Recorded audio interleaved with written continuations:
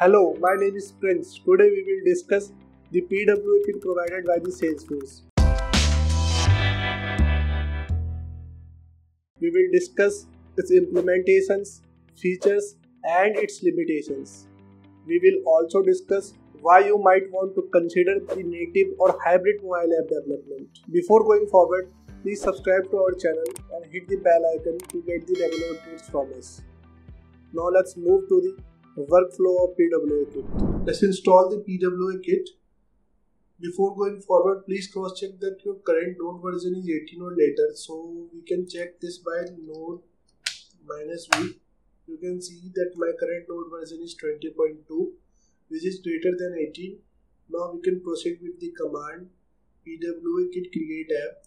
You can find this command in the video description and execute this command in your terminal. So right now I am proceeding with the demo commerce cloud instance. You can choose your instance as well. Enter.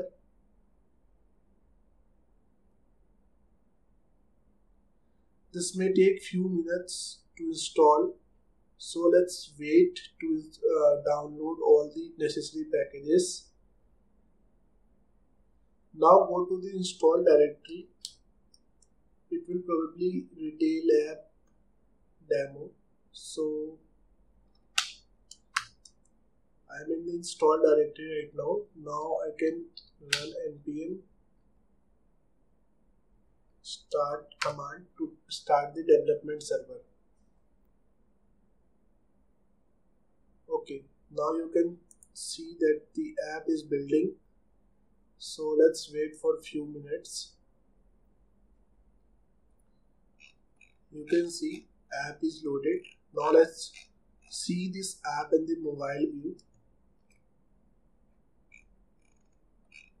Let me open one of the product page.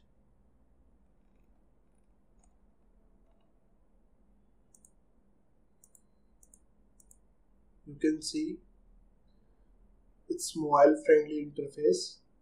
So as you can see that it offers a mobile friendly interface from smooth navigation to offline functionality. It provides a seamless user experience across different devices and platforms. Whether you are accessing the app from a smartphone, tablet or desktop, the experience remains consistent and engaging. However, it's important to acknowledge that the pwa-kits have their limitations.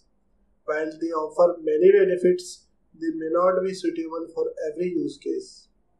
For instance, complex functionalities or high performance requirements may be better served by the native app or the hybrid app.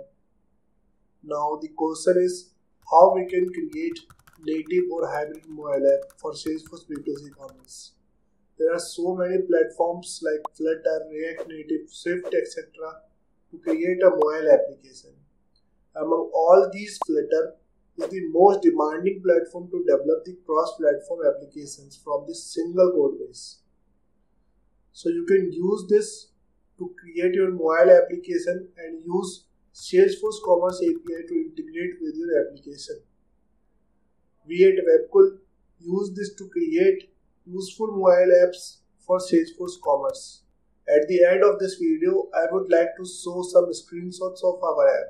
If you have any specific requirement for the mobile app, you can reach us at support@webkul.com or raise a ticket at webkul.uvdesk.com. Thanks for watching this video. See you in the next one.